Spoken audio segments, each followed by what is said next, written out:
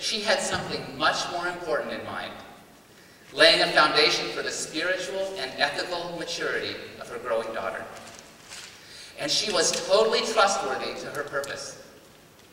Similarly, if Genesis is inaccurate about physical details of how life came to be, does that mean the Bible is untrustworthy? God forbid. Like the mother, it has a much more important message to convey, and is totally trustworthy to that purpose. The take-home message for the fourth pillar is this: Scripture's purpose is to teach spiritual truth. Holding a high view of Scripture demands that we always respect that purpose and resist being dogmatic about peripheral conclusions about the physical world that come from a literal reading of the text. Whatever else is true about Genesis, it is a creation poem that provides a framework for foundational spiritual truths. The mechanism is not the message, and focusing on the mechanism misses the point. These four pillars provide truths about God, science, evolution, and the Bible that are foundational to my thinking about this topic. God is involved in everything. Science deals only with the physical. Evolution is simply good science. And the Bible's purpose is to reveal spiritual truth we cannot learn on our own. Based on these four pillars, I trust you can see how I find the theory of biological evolution is not only compatible with the Christian faith, but that Christians may without fear fully embrace evolutionary biology, along with the rest of the natural sciences, as part of humanity's faithful fulfillment of our call to be stewards of creation. I emphasize that this is not a compromise position, but fully affirms the best science of the day and fully affirms the message and purpose of Scripture. For those saying evolution is not compatible with Christian faith, I would suggest what separates us is not whether the Bible is reliable or not. The question is about its interpretation.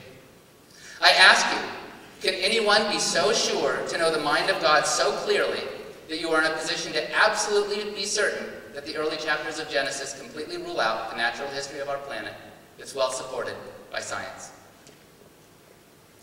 Already in the 5th century, St. Augustine wrote this warning about interpreting Genesis. In matters that are obscure and far beyond our vision, we should not rush in headlong and so firmly take our stand on one side that if further progress in the search of truth justly undermines this position, we too fall with it. That would be to battle not for the teaching of Holy Scripture, but for our own. Let us not repeat the mistake the Catholic Church made nearly 400 years ago with Galileo. Let us trust scientists to do science and lead us forward in understanding the physical aspects of our world, even while we followers of Christ provide leadership in helping people come to know the spiritual truths that we have been fortunate enough to be called to. And all the while, we can marvel and give glory to God. The heavens declare the glory of God, and the skies proclaim the work of His hands. Thank you.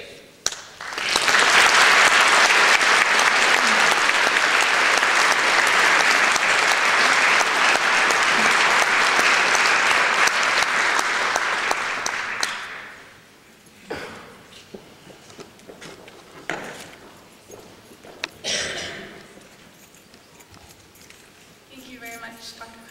Karplus. Our second speaker of the evening is Dr. Kevin Anderson. Kevin Anderson obtained his PhD from Kansas State University in microbiology. He held an NIH postdoctoral fellowship at the University of Illinois and was professor of microbiology at Mississippi State University, where he taught graduate-level courses in molecular genetics. He later served as a research microbiologist for the U.S. Department of Agriculture before accepting his current position as director of the Van Andel Creation Research Center in Chino Valley, Arizona. He is currently the editor-in-chief of the Creation Research Society Quarterly. Please join me in welcoming Dr. Kevin Anderson.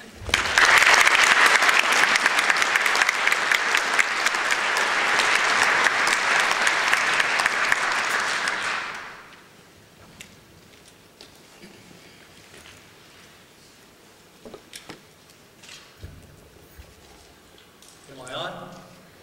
Everybody here? Okay, there we go, good. All right. Well, clearly I agreed with some of what I heard, and I did not agree with some of what I heard, which I guess is what this is all about. If I would agree with everything, we wouldn't have a debate, right? I will reiterate that for a Christian view of origins, our understanding is necessary that we have to begin with, in the beginning, God. When you start out with in the beginning God, then all things are possible. When you start with in the beginning God, then you recognize the power behind His Word as a Christian that I accept as the Bible. And apparently, as you see, there's no debate here on that. But I would say also that we have to begin with in the beginning God created. And then that becomes the issue is what does it mean that God created? And who is this creator? And what is this creation that He created? As a scientist and as a Christian, I submit that there's no need that you have to check your brain at the door in order to look at both the scientific and the biblical information and look at it from a creationist perspective and accept a creationist perspective. The scientific community loves to paint creationists as these brain-dead fundamentalist morons. They do that really in an attempt to marginalize us, kind of like the three monkeys. Hear no evil, speak no evil, see no evil. They don't want to pay any attention to us. It's not a matter of, well, let's sit down and consider. It's a matter of we just want anything to do with you. And so for the most part, we're marginalized and ignored. So I would tend to disagree that the scientific community really doesn't establish a neutral stance.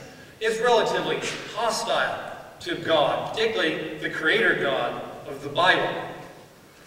Now, I would also say that when evolutionists talk in terms of evolution, sometimes it's necessary to pin them down to make sure we understand exactly what they're talking about. Because many times they want to define evolution as change over time, change in frequency. Those are all nice, useless, vanilla definitions. They don't explain anything, they don't predict anything, they give no scientific understanding of what we're really talking about. And in fact, they don't differentiate themselves from a creation model.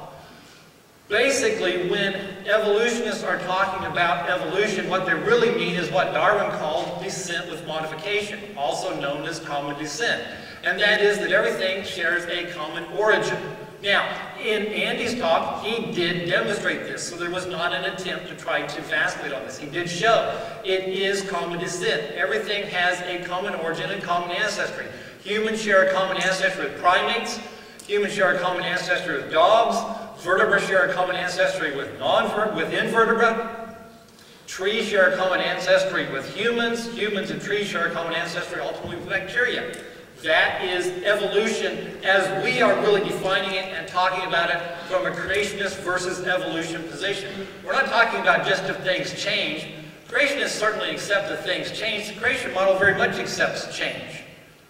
But the difference is the creation model does not accept that there is a common descent or a common ancestry to life. Humans have always been humans.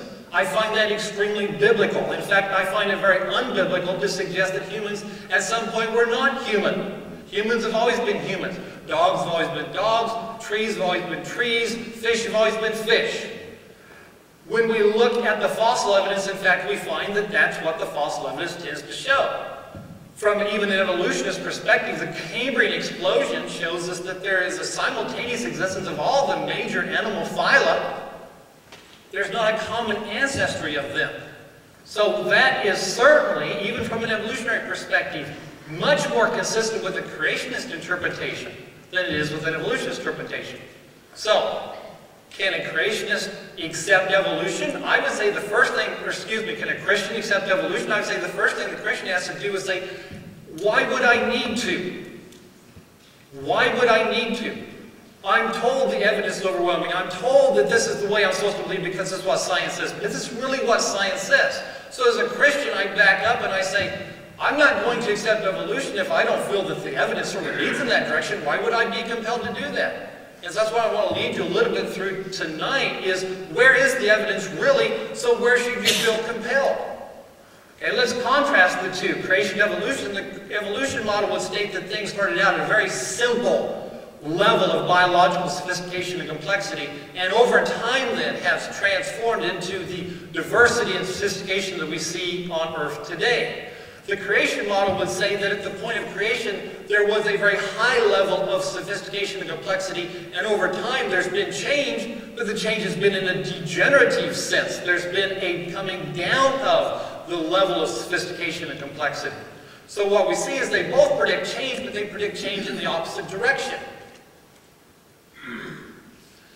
Francis Crick, well known as the Crick-Watson group for disseminating the chemical structure of DNA, said once, quote, biologists must constantly keep in mind that what they see was not designed but rather evolved.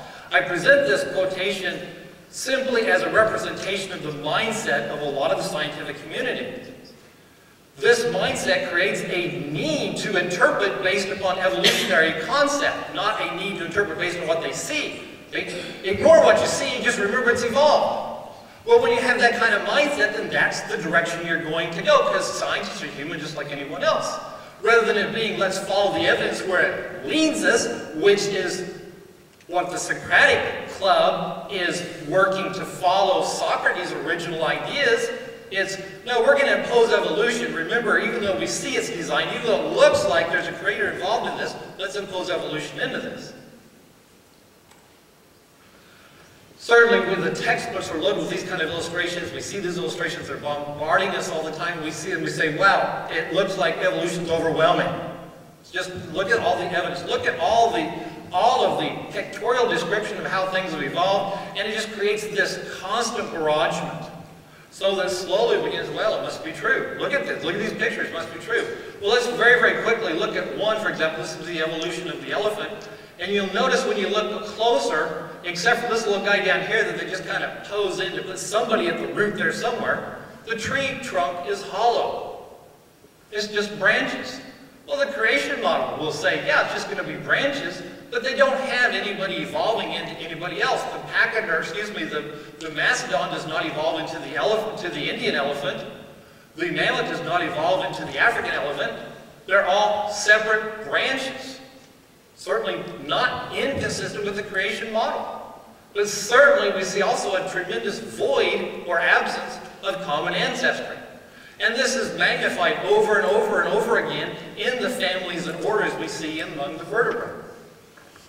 If we look at dog breeds, we see the tremendous genetic variation that's possible from what we recognize as a single species. We know it's a single species because we know the origin of the dog breeds we have today.